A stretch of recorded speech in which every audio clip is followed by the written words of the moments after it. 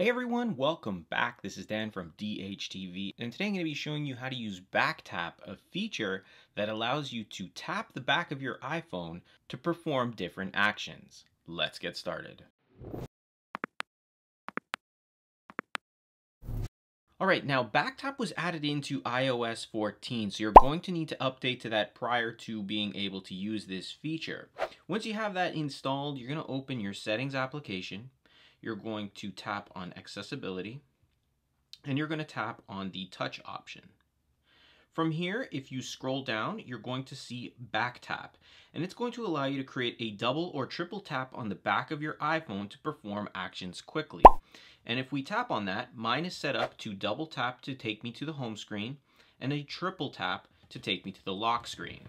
So if I double tap on the back of the phone, it takes me back to my home screen.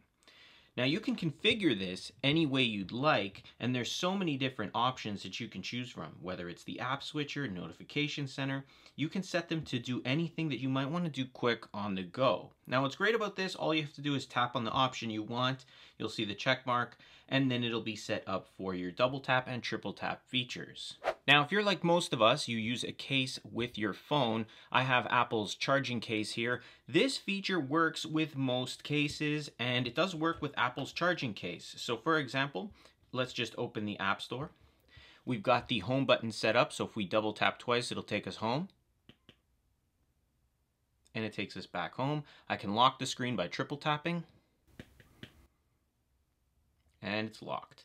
So it does work with cases as well, and if it works with this case here, as thick as this one is, it should work with any case. So that is back tap with your iPhone. If you have any questions, feel free to ask in the comment box below. Don't forget to hit that like button, subscribe to the channel, click the bell notification box, and share the video on social media.